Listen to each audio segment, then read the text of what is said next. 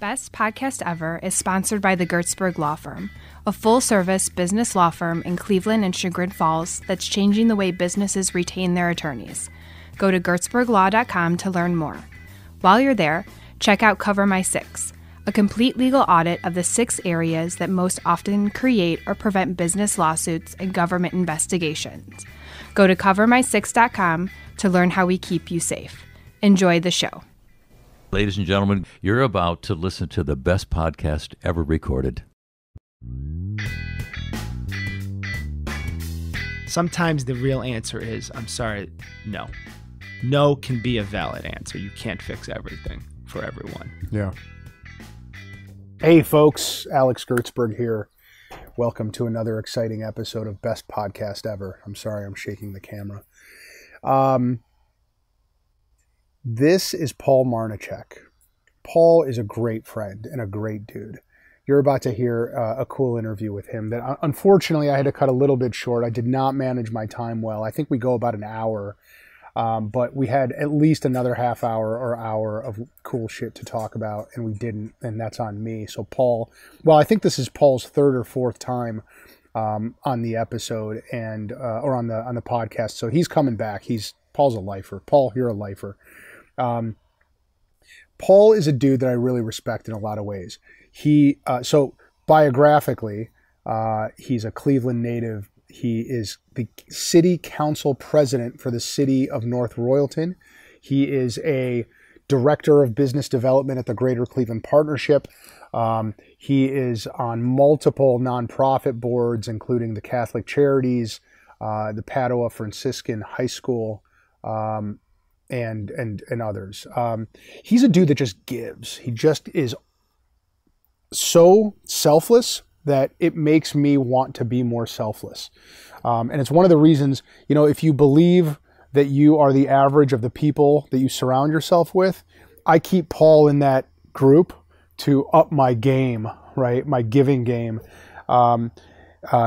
Just very, very giving, right? It's also brilliant. We have great conversations every time we talk, and so it's a no-brainer for me to ask Paul to have one with me on the podcast. So go to gertzberglaw.com. What you'll find there is a link to a new newsletter that we just started. It's really cool. It's called Alex's Insider Fix, and every 1 to 2 weeks, we haven't decided yet, we are going to put out there to the universe 3 hacks: an entrepreneurial hack, a legal hack, and a random personal whatever hack. But all are intended to be actionable and useful and interesting and ways to make your life easier, right? Things that have worked for me, for our law firm, for our people there.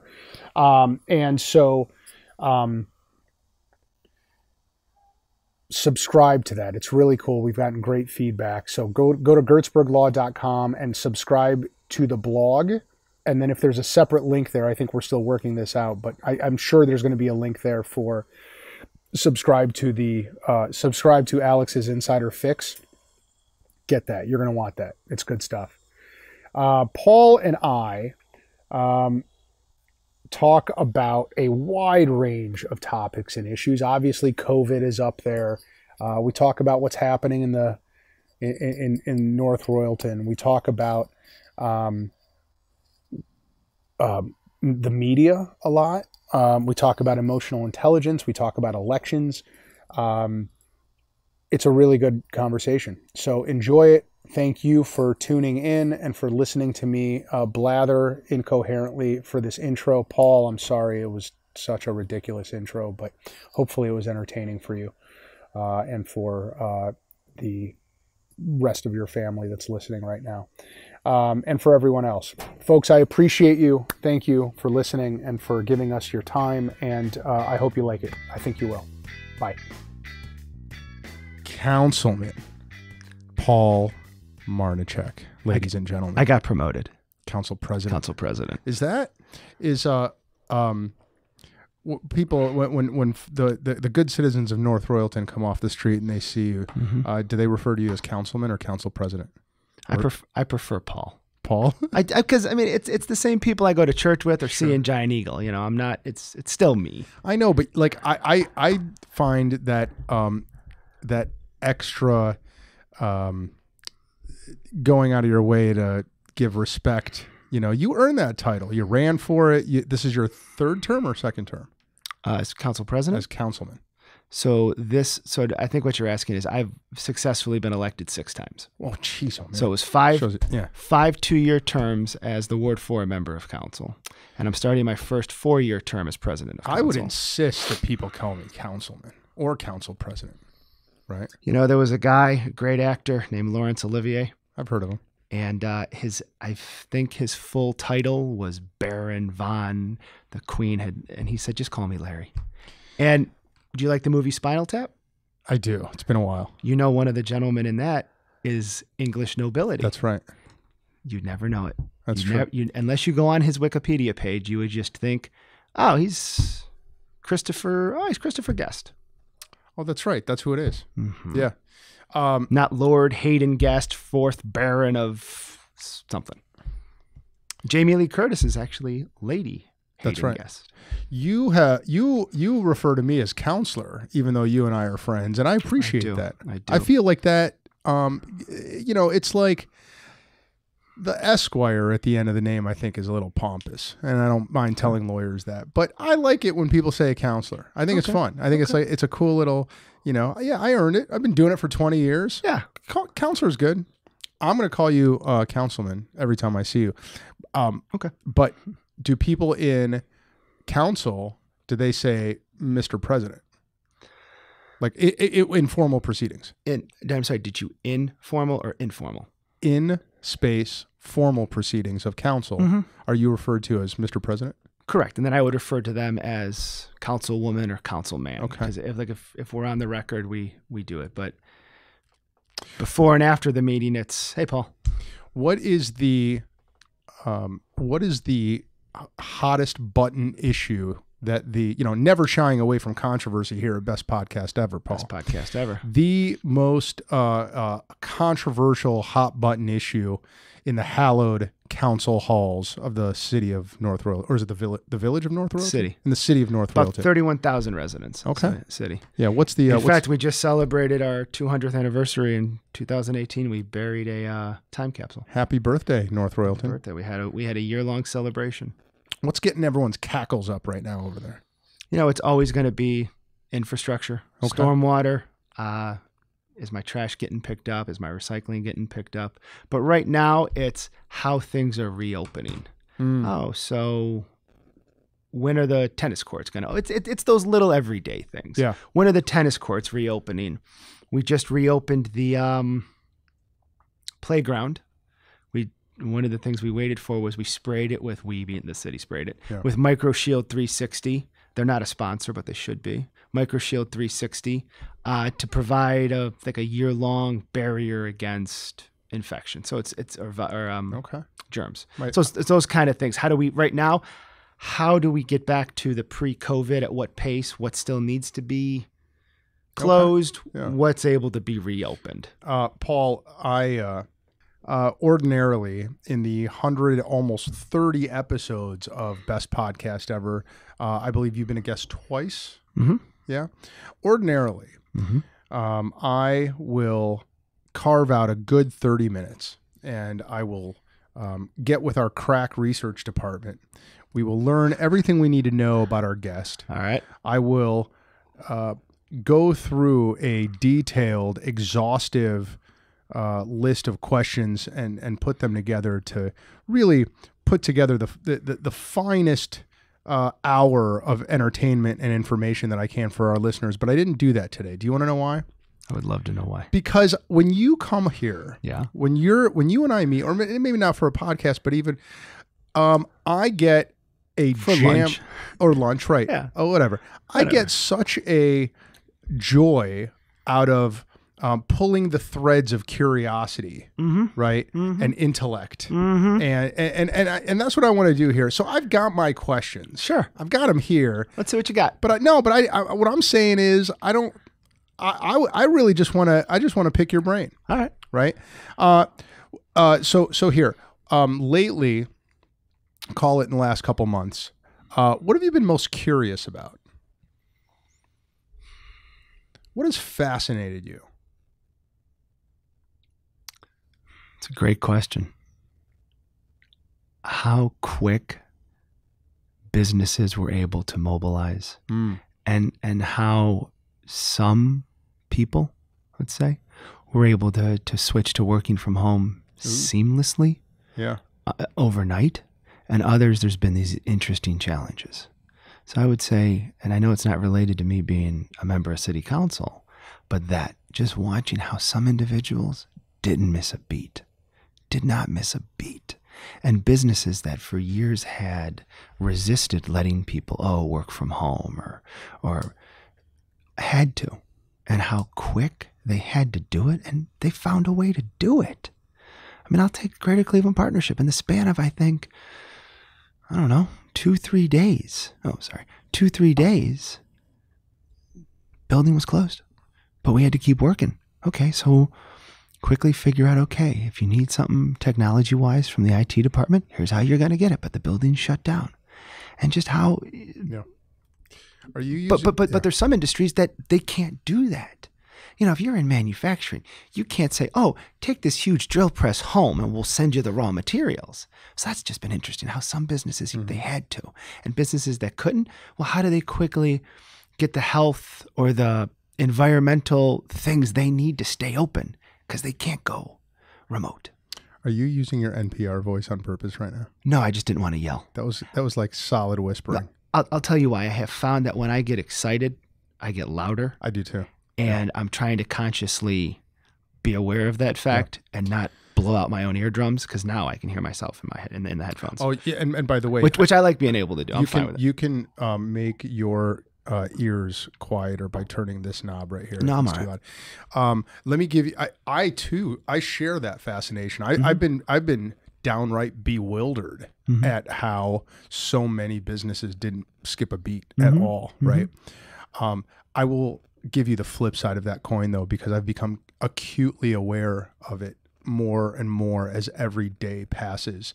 I've become very aware and despondent, really, at how the disparity among industries, how different industries have been affected. Restaurants killed, right? Entertainers, live event people, right? I mean, you're a councilman and you work for this great organization, right? Greater Cleveland Partnership. I've got a law firm here, and I don't know about you, I've been busier than I've ever been in my entire life. You guys probably too, right? Yeah. Well, at the Greater Cleveland Partnership? Well, yeah, and at council, right? I mean, you had neither of us have missed a paycheck, right? B, neither of us have been want for work, right? And but another thing to look at is both you and I are in positions where we are the decision makers for other individuals' paychecks. Me as city council. Yep. You as the principal. Yeah. What CEO of your law firm. Right. So it's still that conversation of I am in charge of individuals' livelihoods. Can you imagine what it has been like for someone who's made their entire living off of, like entertaining people, like a performer, right? Like a theater performer or a dancer or a comic or a musician. Like lately, as days have gone by, I just keep getting more and more really just affected, and I'm a huge fan of live music. I think you are too, right? In fact, OAR, a band that I'm a big fan of, their lead singer started doing these from home. Yeah, that's what they're all doing. Yeah, right? they have to. Yeah. Just, I mean, it's like you work your entire life to get to a certain point where people show up to watch you perform and to give you money to do it. And that's the thing. Same thing for restaurant owners, although they're coming back now, right? And I'll tell you, and I have a small sample size, I admit. But I think after about a week or so, many restaurants in North Royalton switched to carry out. So they weren't dead, let's say. They were still able, and their margins are razor thin to begin with. Yeah. But they were at least able to do something.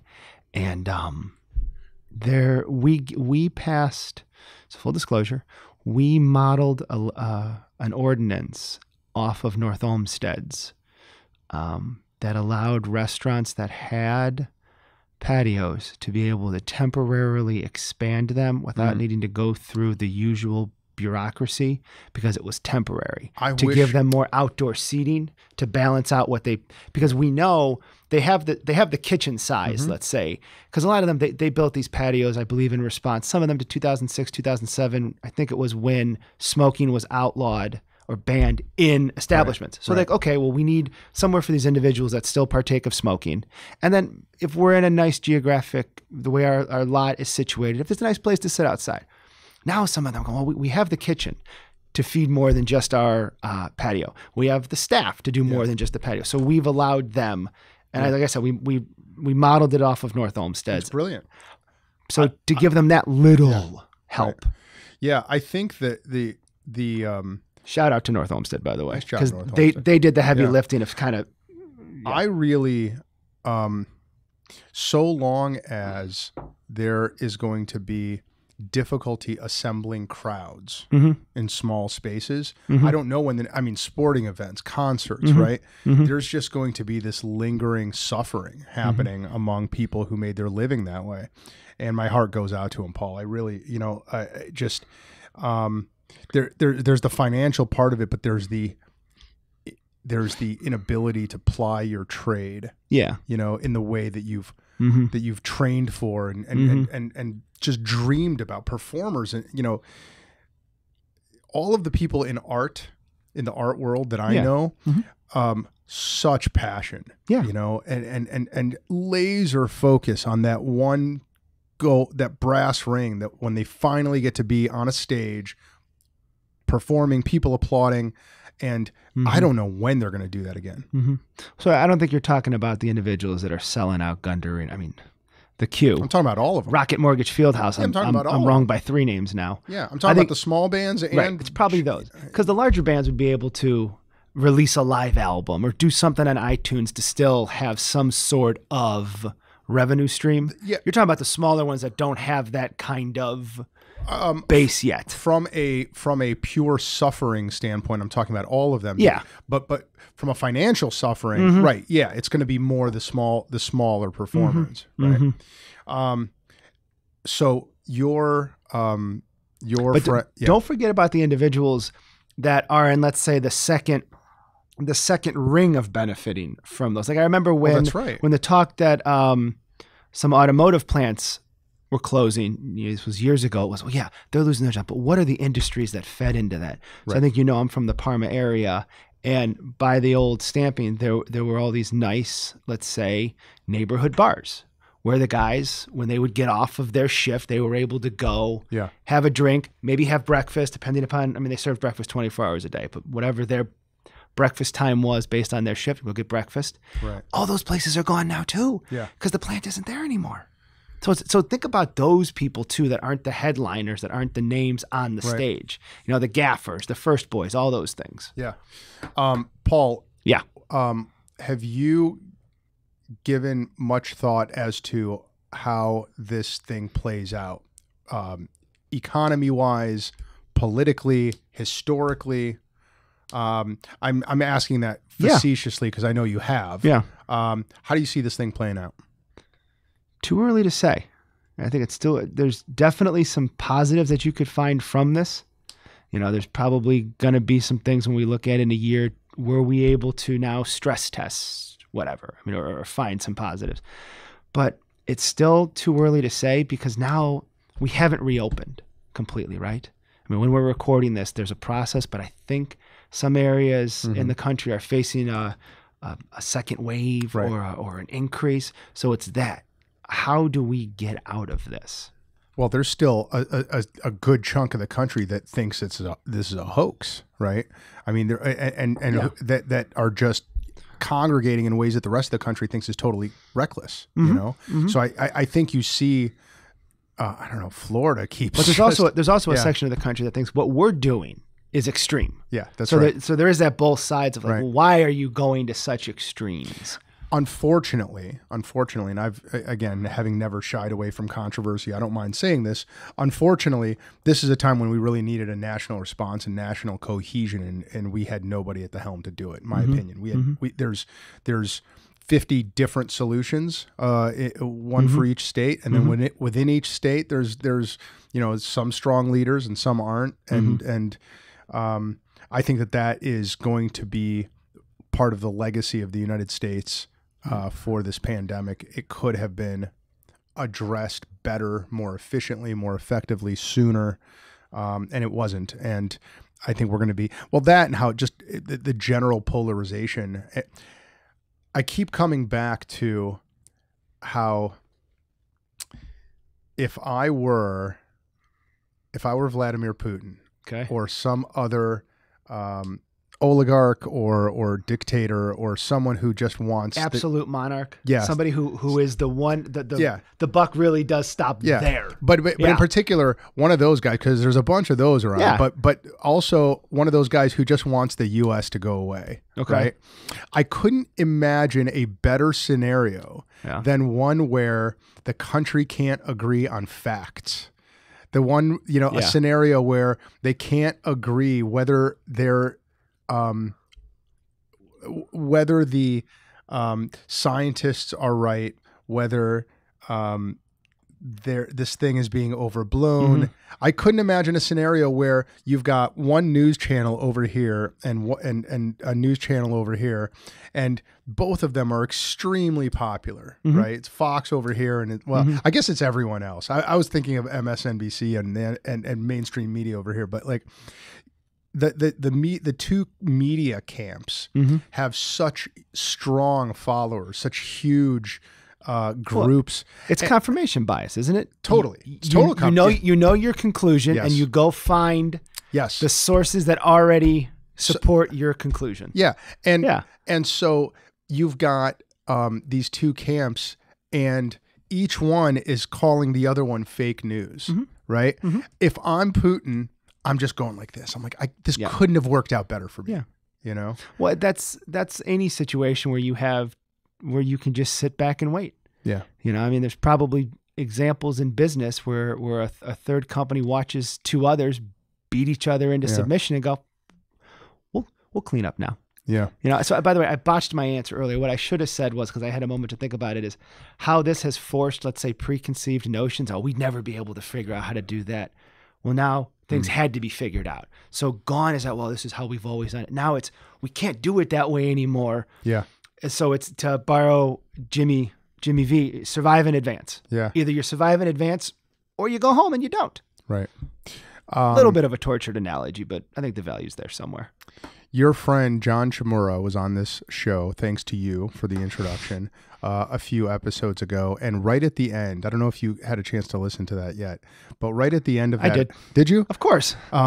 You are by the way, the true super fan. If I make, because it'll be, I'm guessing this will drop after the 4th of July. Yes. So John's wife, Tara, who I've known for years as well, and H-Bomb visited me yesterday and delivered to me my 4th of July bow tie. Is that right? It is not the one I'm wearing.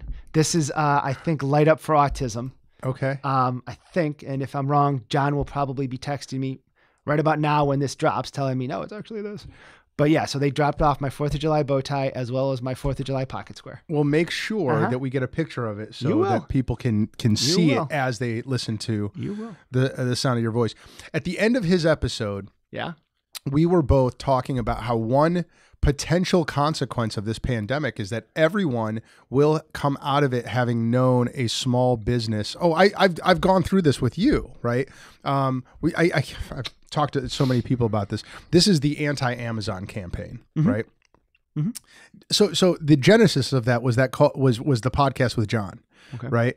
And so I've talked to the folks at Cozy and GCP about this. I've talked to a lot of other folks about this, and I'm still trying to move this thing forward. But candidly, I'm not optimistic. Although I will say that Amazon has picked up on it on its own. The point is that everyone has known a small business that has suffered more than others, right? Everyone knows over the last couple months, including through the race riots, that small businesses have really taken this giant hit, laid people off, been desperate for PPP money, had to board up their shops during protests, right? Yeah. I mean, and so John and I were talking about how it would be cool if the momentum of that sort of compassion for small businesses and small business owners resulted in some kind of counterweight to Amazon, right? And I talked to you and Megan about it. I talked to some other folks, and then just Megan Kim, not my wife, Megan. Correct. Yeah, right. That's right. You hopefully have talked to Megan, your wife, about it. Yeah. But just the other day, I saw Amazon did something along these same lines. Really? Yeah. They created a small business hub. So Jeff Bezos listens to this? I've always assumed that I do as well. Hello, Jeff. Yeah. I assume that he and all the other power players. Yeah. Anyway, when you say, you know, the sort of the byproduct of the pandemic, when you talk about how, you know, we are resilient, how new things have come up. Like, I think that kind of awareness is definitely, one of the things. And then you've got the George Floyd murder, and you've got all of the protests that happen afterwards. I do think that there are these giant sea changes happening. I think and I hope nobody gets caught on the word I'm about to use, extinction level event. I think you're talking about something that is so quick, unexpected, and total that it completely changes the environment. Yes. So if you think about, and I'm reaching back to like 8th grade science, you think about when the dinosaurs exited the stage, what was able to then thrive because the dinosaurs were no longer there. So what I'm saying is we're at a point now where so many things that had been dominant and just been, this is what it is because it is, are now, you had such a quick moment where everything changed. What now is going to fill those gaps and fill that vacuum? Well, I'll tell you something that scares the shit out of me, Paul Marnecheck.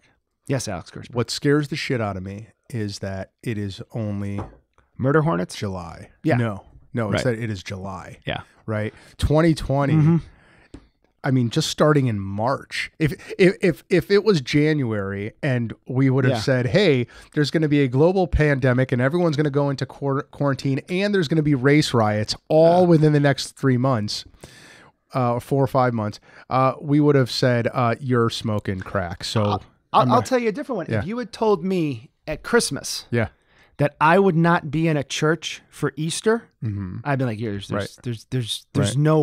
no way I will not, unless I'm sick or something totally unforeseen, that I would watch on a TV screen Easter Mass.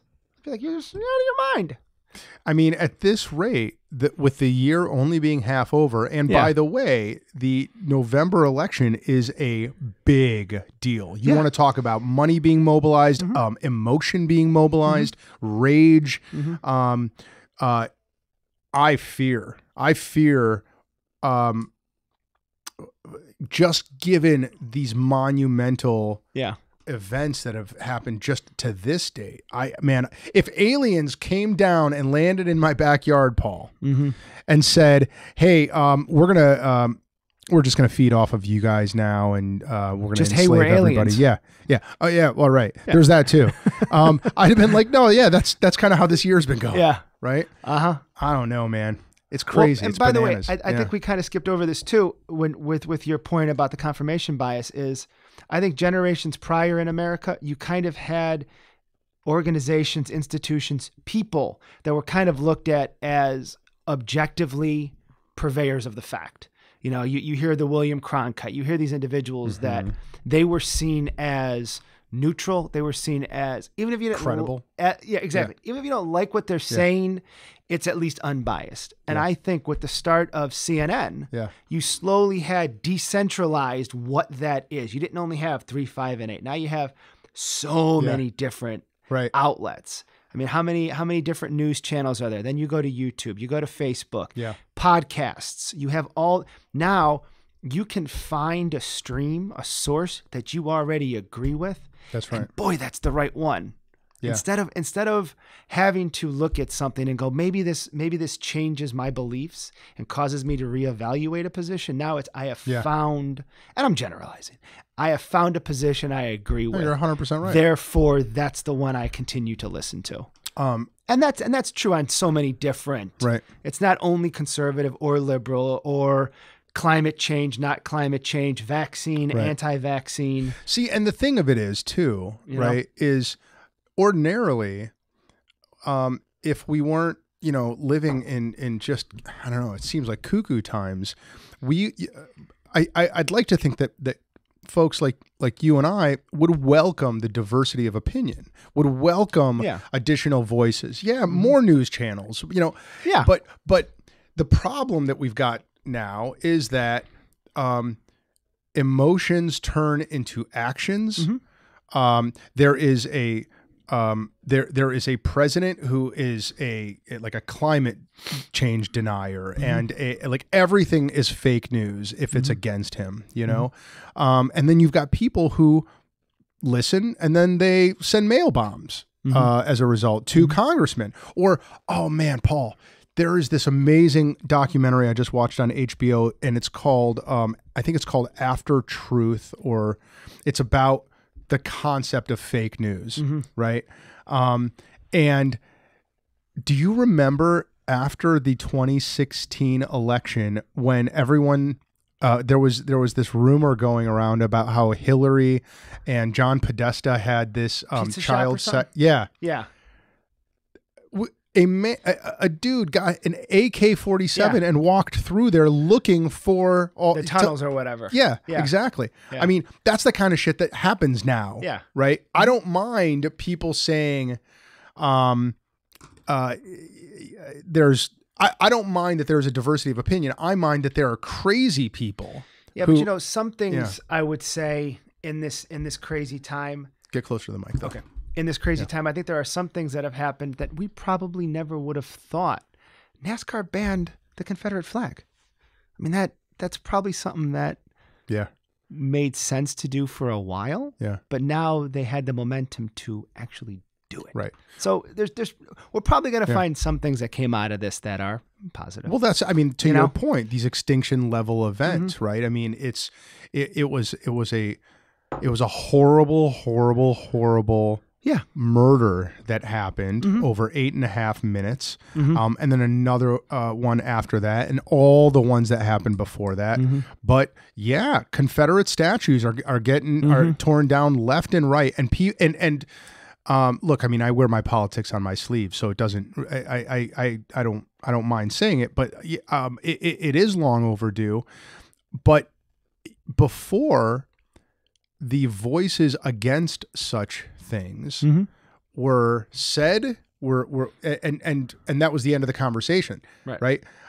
Now there are, what about all lives matter camp, right? And the Black Lives Matter people listen, talk back, and then the statues come down. You know what I mean? So there is definitely this sea change happening, and it's palpable. You can see it. I love it. Yeah.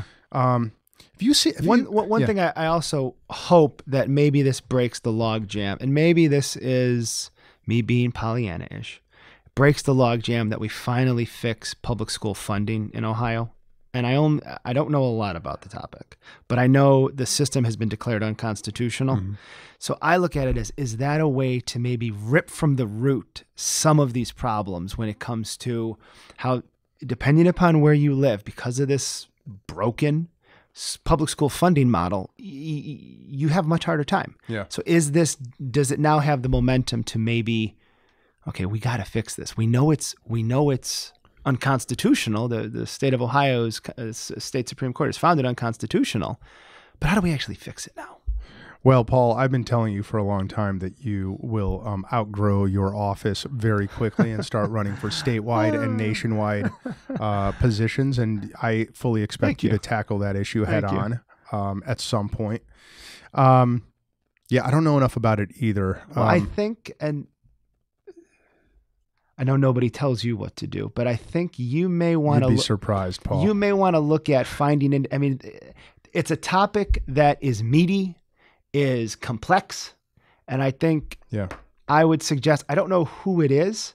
I'm going to throw a name out because I know it's somebody who I have a huge amount of respect for his intellectual prowess. It's a gentleman named State Representative Kent Smith.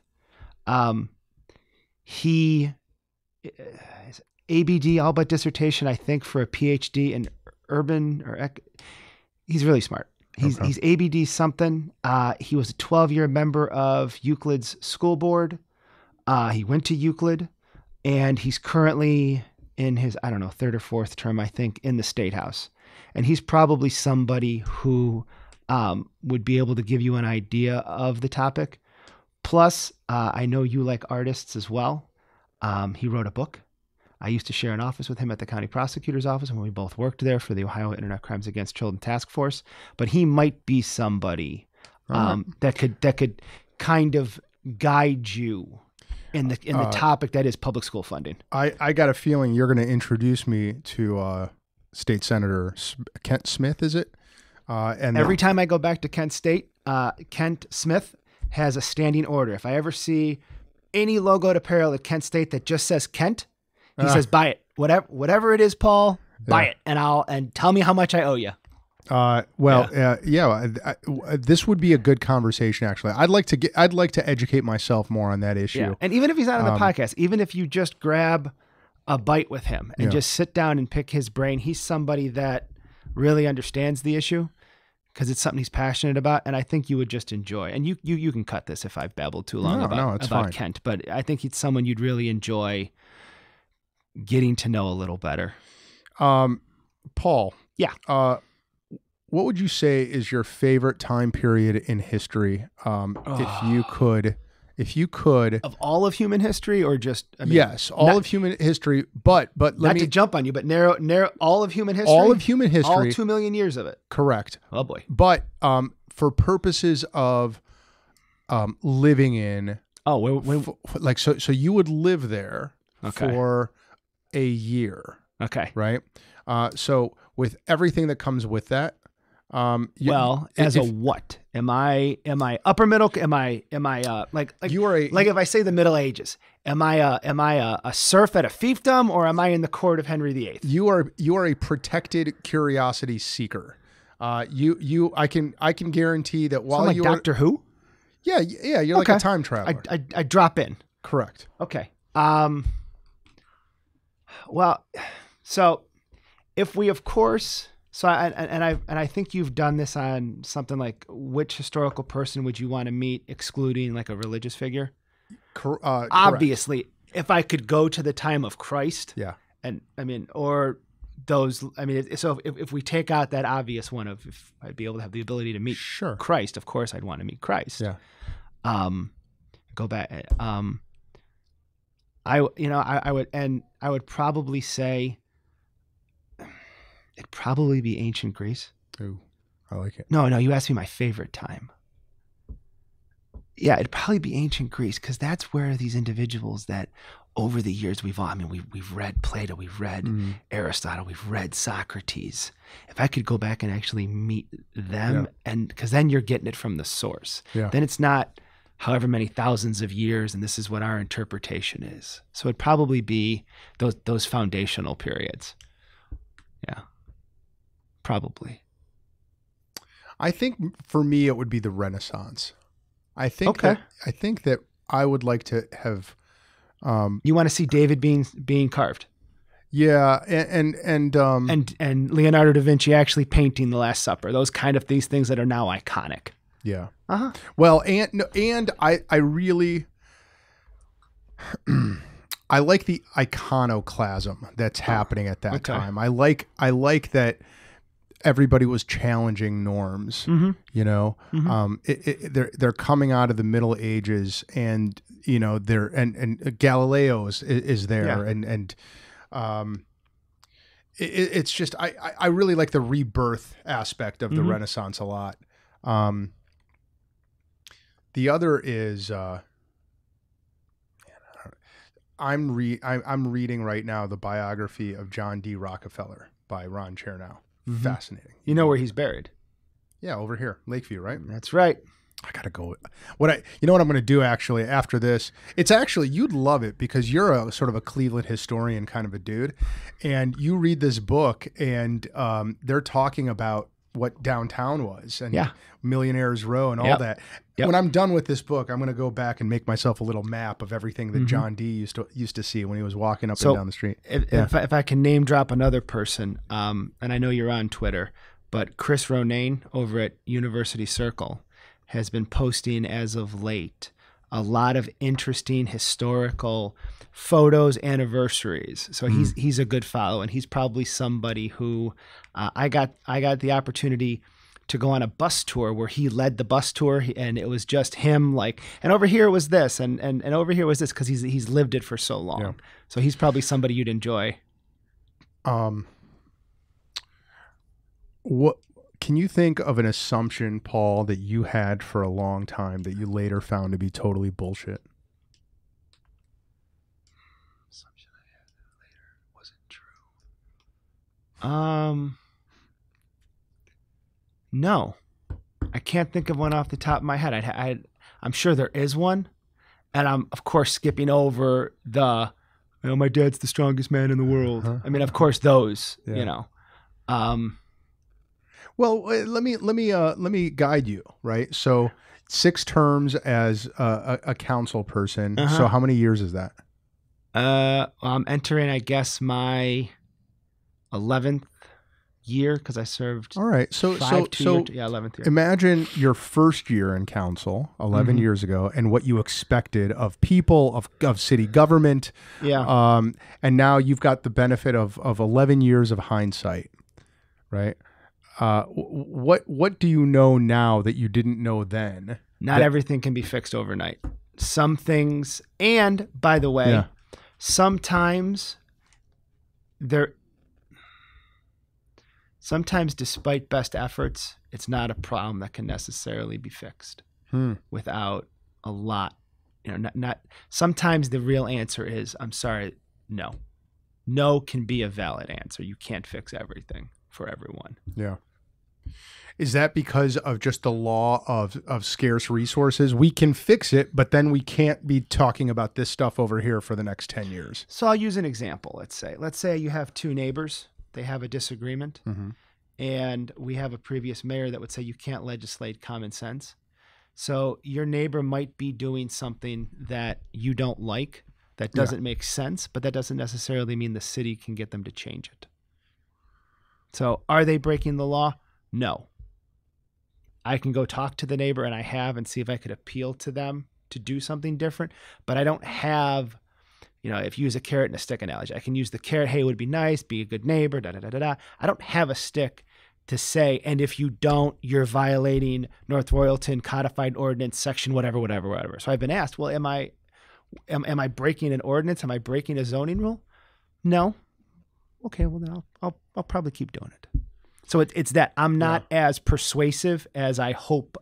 There's sometimes me being unable to get a change isn't the fact that I'm not persuasive or I couldn't find the line of argument or appeal to them. It's just they will not do it, and I can't make them. I'm far less powerful than I thought I would be, and I don't mean that facetiously. I'm saying not everything can be fixed. Yeah. I was on the board of my homeowners association. You poor thing.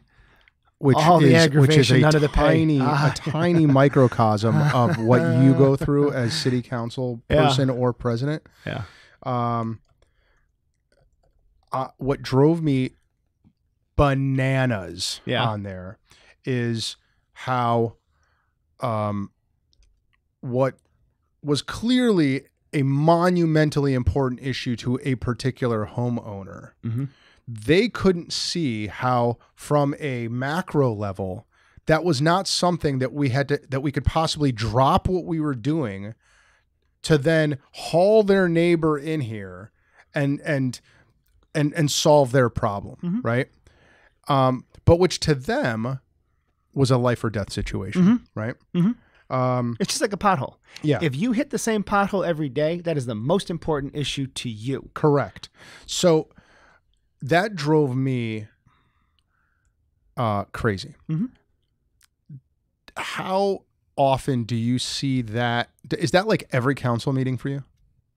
Like, are you constantly having to exercise extreme emotional intelligence in helping people understand, I would love to wave a magic wand and help you right now, but this is just not a citywide priority? So I guess we're talking about a pre-COVID reality, because my answer is that's more when you go to their home. When I say, let me come out and see what it is you're experiencing. Oh, you used to do that? I still do. Is that When COVID, yeah. When COVID, yeah, I would go. I would ride my bicycle sometimes. I'm not kidding. I would ride my bicycle over to their house. Let me see what's going on.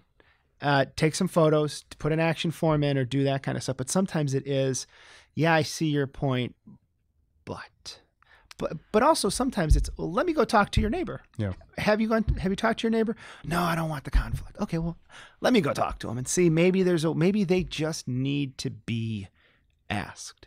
Maybe for years you've wondered, why don't they do this? Maybe just ask them, or I'll go do it. I don't mind getting yelled at. I'll go do it. Paul Marnecheck for president, ladies and gentlemen. Of City Council. Marnecheck 2028. Paul, that's amazing that you took such personal interest in people's problems so as to go to their house and go visit their neighbors. But the other part of that is that did you find, as I did, and again at the HOA level, that's such a small thing, but I find it to be true with organizations that I run or that I sit on the board of. Do you find that a lot of times people just need to vent? Yeah. People just need to feel like they've had their day in court, right? I mean, do you just kind of do you place a lot of weight on just giving people that sort of outlet? Yeah. And sometimes it is. Sometimes it's just they're frustrated and they want somebody to listen. Yeah. And it's their soft power of, and you're going to listen to me for 5 minutes, for 10 minutes, or I'm going to send you a couple emails. Absolutely. And you know what? Sometimes that's all they need. Yeah. They are mad about this. Or, I mean, I've had people call me and they're mad potentially about the bus routes for the school district. Now, we have a great school district, but they're mad. Why don't they, or why don't they go in this? Or, today my garbage pickup was 3 hours later than it normally is. Okay. And the garbage was still out there when I got home. Okay. Did it get picked up? Yeah, but I don't understand that. And that's like, okay, feel free. You need to burn off, just like sometimes physically people need to go to I just need to run it out. I just need to go to the gym. I need to work out a little bit. Sometimes maybe they emotionally just need a little bit of exercise.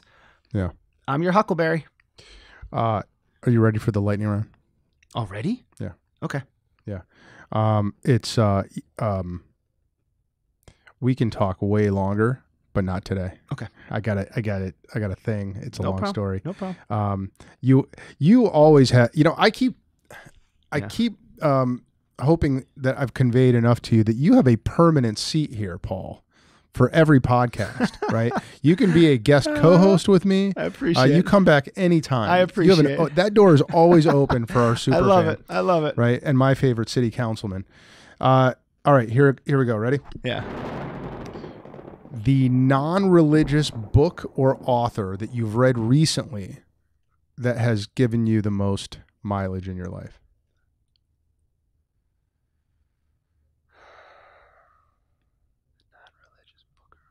Non-religious. The non-religious part makes it tough. You read a lot of religious stuff. No, because the non-religious stuff I read is usually biographies. I really enjoy. Well, that works. So pick one. I use this to build my reading list, by the way. Okay. I would suggest Indomitable Will. Oof. Are you familiar with it? No, I like it already, though. Indomitable Will. And if I'm butchering the words, so be it. I think the reason I butcher the words may come up in a later lightning round question. By and hopefully you can insert the guy's name because I forget the author's name. Don't worry about it. Indomitable Will. It's about LBJ, President Lyndon Baines Johnson, and it's written by the former. Is it Peter Caro's book?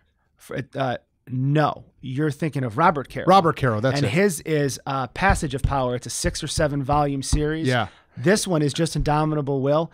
And one of the things I like about it is it really talks about the year 1964 from a how much LBJ, because you had somebody who could take advantage. And I feel terrible talking about the assassination of a man as an opportunity. But he leveraged but it. LBJ saw a moment in American culture when he was able to get a number of things done. But Pat, and it's exquisitely researched. Yeah. It is beautiful because it takes a balanced look at a man who, depending upon when in history you are, the opinion of LBJ. I mean, he is such a. I think there's a quote in there, or maybe I heard it because I've listened to some of his. I can't think of the guy's name.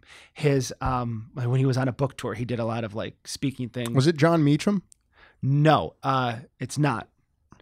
When we pause, I will look it up on my phone. But what I'm saying is that I think he says something like, excluding for like shades of gray, there are as many opinions of LBJ as there are people that knew him. Mm-hmm. He was just such a multifaceted. I mean, I think that I think that anytime you can read a presidential biography, not for every president, but for like, your top like 10 to 15 most influential ones, right? Yeah. You're going to get some amazing stories there. And by the way, and lessons, when I was in grade school, I went to the Cuyahoga County Public Library, and I forget the series, but I read a presidential biography. These, I mean, the little starter ones on every president. Did you? And I'd put them on my bed, and I'd put them in numerical order, and I'd read them all. And so I loved reading, but I did that.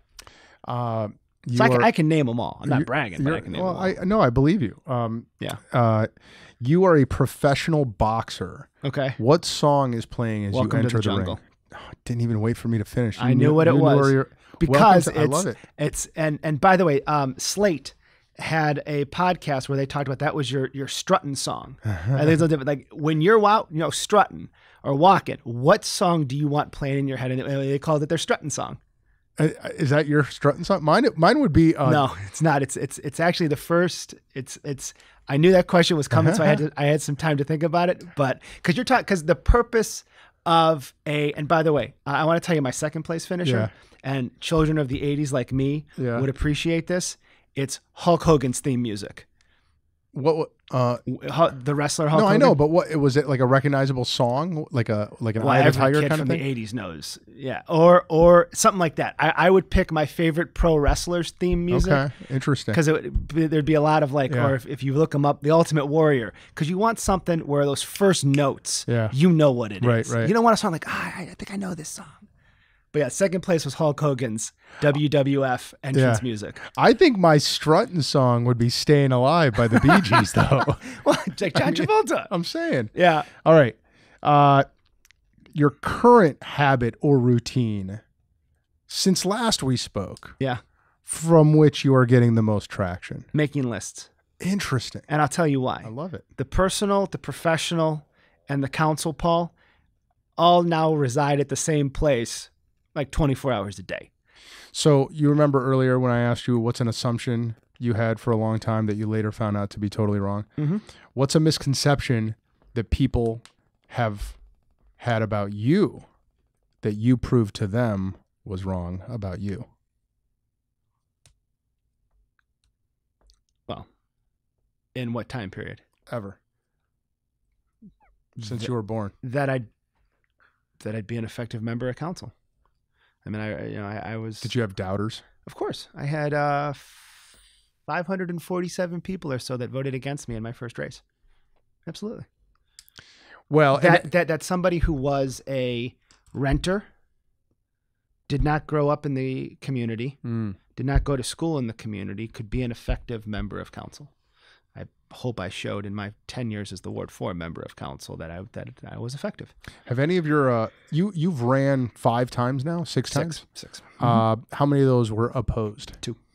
If you count the first one where I was the challenger. Were either of those 2 times did it get ugly at any point?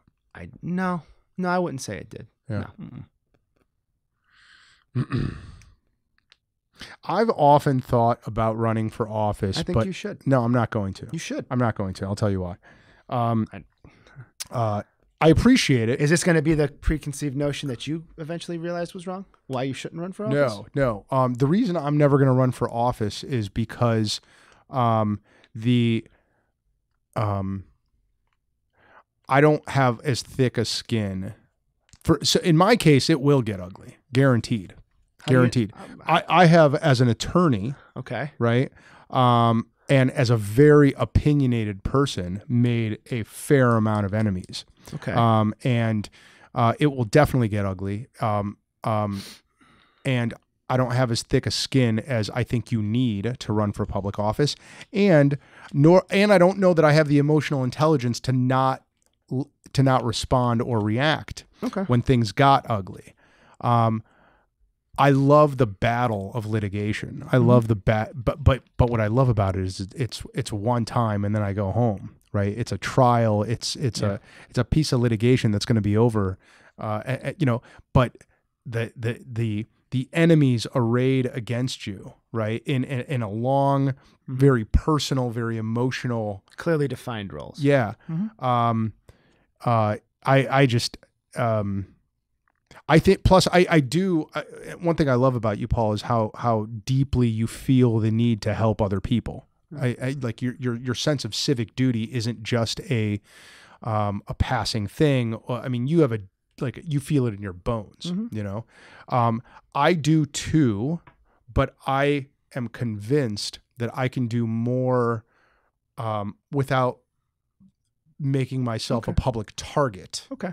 Then, you know what I mean? I understand your point. And I guess maybe I should also say I hope you remain civically engaged.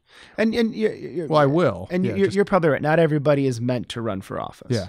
But I think that there has never been as important a time as there is now for good people to be engaged. Well, you're 100% right. What I wish, one thing that I think I'd like to put more of my energy and time into is reforming the campaign system.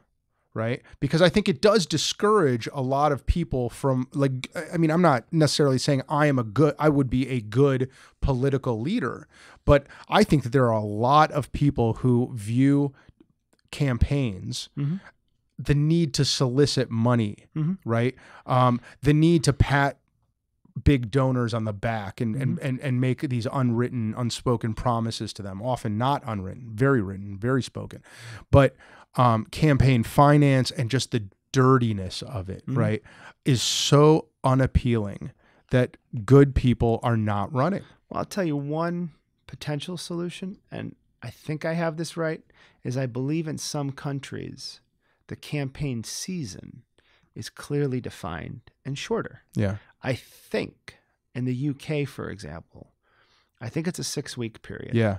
I don't think you can campaign outside of that 6 week. And I think, and I've never run for judge, you'd be a good judge. I think if you were going to run for judge, it's a clearly defined window of time when you're able to be a judicial candidate. You can't, you couldn't announce, I'm running for, what do you live in, Geauga County? Yeah. I'm running for Geauga County Common Pleas in 2026. Right. You can't do that now. You have to wait until, I think, I don't know, end of 2025, early 2026. Right. That might get to and by the way, another thing, and I've experienced this on a much, much, much lower level, is change the length of terms, potentially. Because right now you have a member of Congress that is a candidate. It only has a 2-year term. If you change the length of the term, so maybe, because think about that. That means your member of Congress, David Joyce, is a candidate every other summer. That may lead to more of a permanent, and I'm not speaking of Congressman Joyce specifically, I'm just saying as a structure, that may lead to a more permanent campaign stance because you're always, or every other summer, you're on the ballot. Like this summer will be the first, next summer, 2021 will be the first summer I guess what I'm trying to say is 2021 will be the first time for 2 summers in a row I haven't been a candidate for office since 2008. And I'm looking forward to it's exhausting. I don't mind being on the ballot, but what I'm getting at is you're talking about a procedural thing. Yeah. Maybe you end the constant campaign cycle. Maybe. Did I ever tell you about my idea for turning campaigns into reality shows? Ever tell you this? No. I'm convinced that this will create the first true meritocracy in America, right? Reality show people think it's like ridiculous, but hear me out for a second, right? Take 2 candidates, right? Strip them of any party affiliation, right? So they have to run as independents, okay? Find an office for them to run in. Put the camera on them for a month, right? They got to agree that they will be followed everywhere outside of the bathroom for like a month, right? And maybe some private family time too. And then you put them in real life situations, right? Strike, pandemic, nuclear fallout, trade negotiations, simulations. Right? Yeah. Bring actors in, right? But you put them in real life situations, and for a month, people get to see them how react. They react.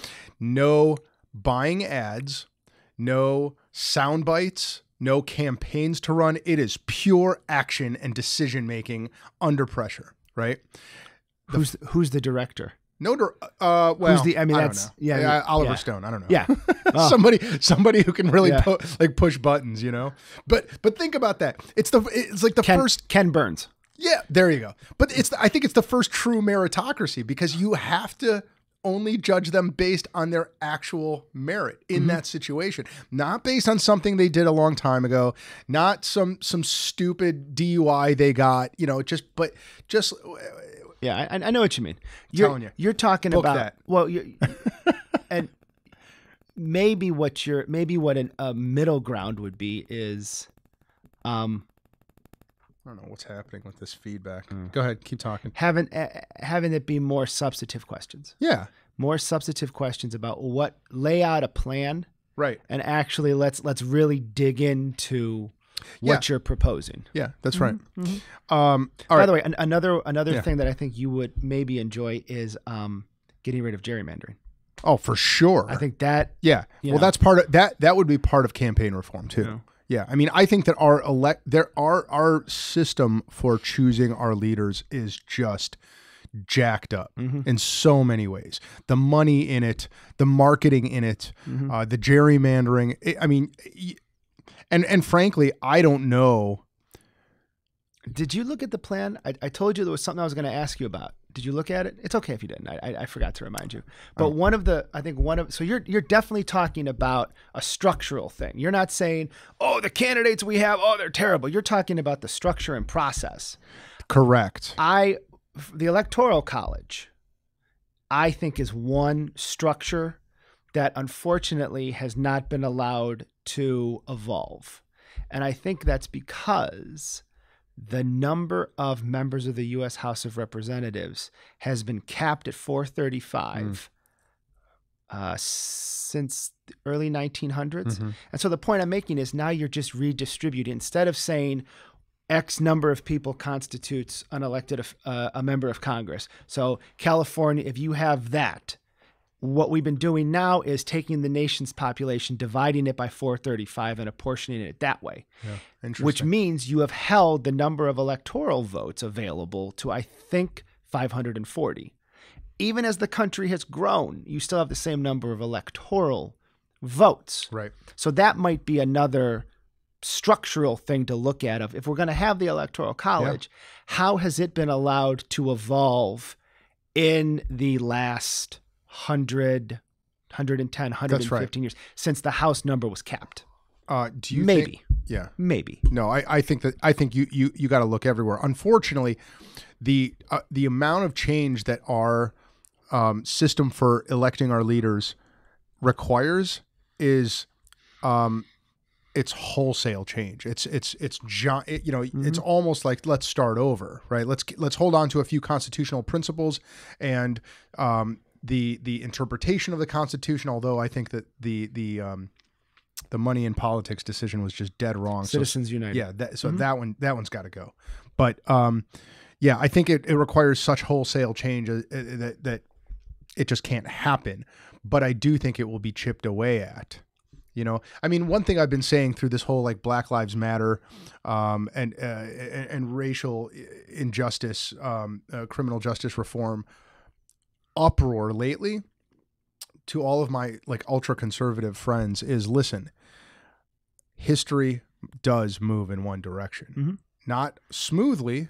There are ups and downs. We take 2 steps back, but everything that we're doing right now, we will look back 50 years from now and look at this moment right here the way we think now about Jim Crow, right? The way we look back at Martin Luther King's time and Rosa Parks' time, that is how we are going to, the arguments that people are making now about, the Confederacy and flags and statues. Yeah.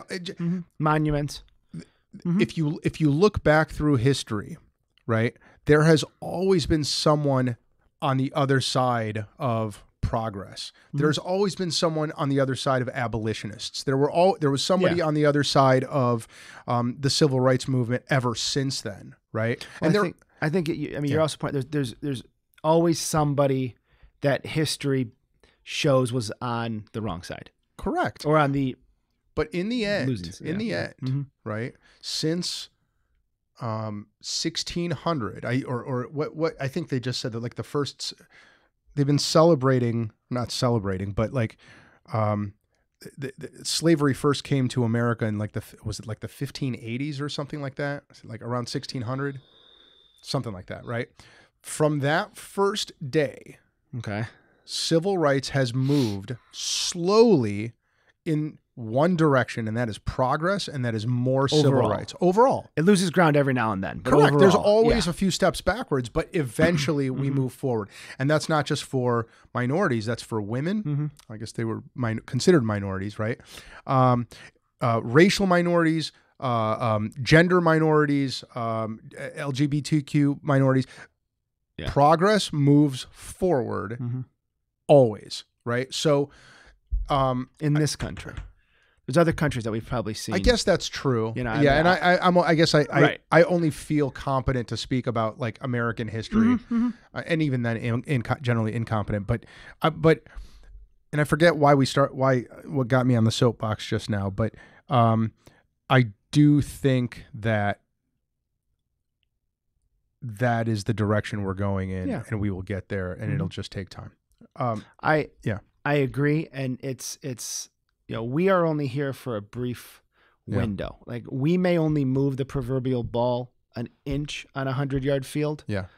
But is it the inch from our goal line, or is it the inch that puts it in the other goal line? Right. To torch. And yes, I'm missing the Cleveland Browns. Yeah. So I mean, but that's what I'm getting at is we're all going to keep moving it incrementally forward. We don't know where we're at on the continuum. I remember why I got on that I stalled soapbox. long enough for you. No. Thank you. You're welcome. It's because when we talk about electoral changes, gerrymandering changes, right? Yeah. We will, I think, eventually get there, right? But it's going to take a lot of time. It won't be that wholesale, ground up kind of change unless there's like a real revolution. Like if Trump, I could see how, I was imagining a scenario where, Trump gets, loses the election. He's already saying it's going to be the most rigged thing in history, right? But he loses. He doesn't leave. Okay. And there is like a real, like almost violent clash of parties, right? There is a true constitutional crisis. Maybe in that way, there is some kind of, like more massive fundamental change but I don't think I think that's far-fetched. I think the center will hold. Yeah. Paul, we can keep talking forever. I certainly want to, but we can't. So let me bring this down. What are the rest of are there more lightning questions? There are. I'll be quick. But I don't have time to ask them. Stay tuned. Stay tuned same for the bet next channel, exciting same episodes. Bet time. Yeah. Okay. But let me ask you this. Sure. Is there a question that you wish I would have asked you? Yes. Tell me. Something very few people know about me. Go. I stutter. I think I did ask you that. I think we've talked about that. I don't know if you asked me on the podcast. No? But since the last time I was here, Dr. Janelle Vick from the Cleveland Hearing and Speech I know her. Yeah. Center. I'm trying to do the acronym in my head, but Dr. Janelle Vick. She put out something, I think, on LinkedIn asking for individuals. And before this was pre-COVID, I agreed to visit, be a part of a program where she wants individuals that do stutter to go talk to younger individuals. And I was like, I'm on it. So yeah, I stutter. And I've gotten better at it. I've never heard you stutter. I've gotten better at it. But I do. Did you stutter a lot when you were a kid? Yeah. Yep. Isn't that interesting? Mm-hmm. What do you know what it took to make you not stutter a lot? Hard work. And that's an easy judge. Like, how do you get to Carnegie Hall? Hard work. But did you have Hard to work. did you see a therapist? Oh yeah. I would get taken out of my normal elementary school class day and go out and go to a therapist. My mom and dad worked on it with me. Oh yeah. Interesting. Not easy, my friend, and not complete. No, but it's amazing. And because here you are, your job is to speak eloquently to people and persuasively. Yeah. And that's inspirational. So Paul. So I would say, and Dr. Vick was kind of like, well, who do you know that stutters? I said, me. Yeah. Really? That's amazing. Yeah. So I stutter. I'm not, like, hey, look at me. It's a fact. Paul, Alex, come back and let's do this some more. And we should co-interview somebody. Sure. Yeah. Maybe one of the dudes that you mentioned during this episode, we'll bring him here and we'll fire questions at him together. Well, I'll tell you, if we do State Representative Kent Smith, you got to do that one alone because Kent and I, if you think I go off on tangents, Kent and I together, I would hate to take up any of your time when you're interviewing Kent. He's such an interesting guy that I will graciously. Yeah. All right. Well, someone else then. Yeah. You are always a joy to have on the show, Paul. Thanks for the patience for me to be able to get here. No, and we had to reschedule a few times. Well, the last one was for Ian Friedman. So you graciously stepped aside. Yeah. And that was a good one, by the way. Yeah. Ian you probably could have gone a lot longer with easily. him. Yeah. It sucks because I find that to be true of everybody. Yeah. Like he had better lightning round answers than I did, though. He had some good ones. Don't beat yourself up. Yours are pretty good. I'm trying to refresh them too. So the next time you're on, I'm going to have a completely different set of lightning round questions. Is there anything you want to get out there to the universe before we adjourn, Paul? Anything you're working on? Anything you want people to know? For me specifically? Anything in the world. There's a lot of food banks probably in the town, wherever you are when you're listening. There's a lot of food banks. Call them up. Make a little donation, and donate blood. I've done it twice during COVID. Prior to that, I probably hadn't done it in 15 years. It's pretty painless. And the American Red Cross now emails me when they use a pint and tell me, hey, it's going to Baton Rouge, Louisiana, or wherever. Really? So it's kind of cool. The blood I donated at the North Royalton Library is now going to be helping somebody that I'll never meet. So it is kind of that esoteric. Everybody needs blood. Yeah. So donate blood and call your food bank. Love it. Well, and it's so easy too. I mean, everyone's got a pantry full of stuff that they won't touch or have it that, I guess I'd say call your food bank either way. If you need help, call your food bank. Well, there's that too. And I've come to learn from volunteering at Royalton's is sometimes there's individuals who need help, but it's so temporary. They may come up in a nice car. Yeah. But they might not. They might be in between a rock and a hard. Like the notion of, well, that person's everybody's on a fixed income, everybody, just because you make a lot of money, you could have a lot of expenses too. So this notion that everybody's on a fixed income. Good advice, Paul. Except, of course, the guy who's listening to this, the one and only. Right. Paul, you're awesome. Thanks for doing Jeff this. Bezos. Right. Well, Jeff Bezos. That's right. Except for him. I knew who you were talking about. I figured. Folks, thanks for tuning in. You will be seeing lots more of Council President Paul Marnecheck on this podcast and on lots of future podcasts and in lots of future election cycles, state and national. And I have a lot more suggestions of people I think you should have on that are doing some great things in Northeast Ohio. You're good like that, man. You're a good connector. You're a really good introducer. Well, you look at it, someone did it for me. I'm paying it forward. Someone did it for me. Yeah. Folks, we will catch you next time. Thanks for tuning in. Have a great and safe and healthy and positive day. We will catch you later. Bye. We hope you enjoyed this episode, and we thank you for listening. And remember to check out the Gertzberg Law Firm. Whether you are starting, running, growing, or transitioning a business, or if you need to create or update your wills, trust, or estate plan, our team will give you an incredible level of personalized attention and a passionate commitment to meet your objectives. We are veteran-owned, and our award-winning lawyers have the highest ranking from Super Lawyers and Avo. We have also recently received the coveted Weatherhead 100 Upstarts Award for a second year in a row, and we are among the first Ohio business law firms to offer our clients a non-billable alternative on every single matter we handle for them, and opt out of the billable hour. What we are most proud of, though, are the many things our clients rely on us for. We successfully defend them in court, but we also help them avoid the courtroom with our Cover My Six service. We protect their assets through good estate and succession planning, and we assist our clients in many non-legal business services like recruiting and business development. We want our clients to feel confident in their choices and to help them resolve any issues or potential problems quickly and efficiently so they can get back to what they love, running their businesses. More than just litigators, we are trusted advisors, problem solvers, and growers of businesses. Let us help you and your company. Call us or find us online to learn more. Thanks again for listening. We'll see you next time.